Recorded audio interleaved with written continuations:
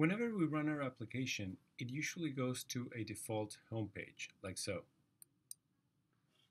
So here, it goes here.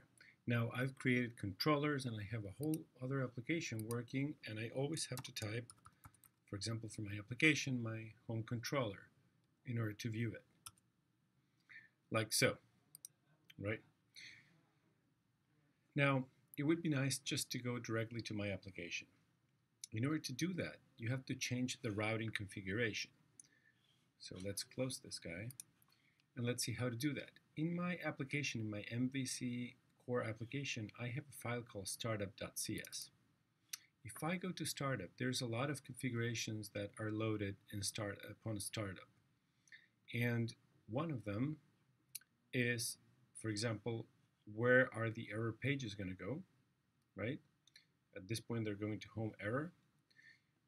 And what's going to be my routes. And the first route, the default route, goes to home, which is dependent upon the home controller, right? So I can change that to be my own, oops, I need to turn this off. That could be my own controller, in this case, books. The action is going to be indexed, that's fine. And I don't need an ID in my books application when I go to the index page because it's just a list. So this can be my routing application.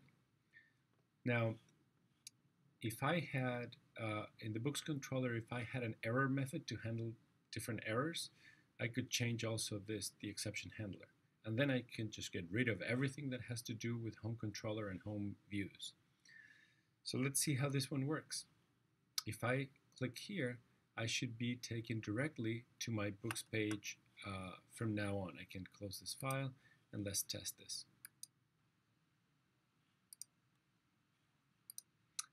And as you can see, now the first landing page was my the landing page that I had built with my application.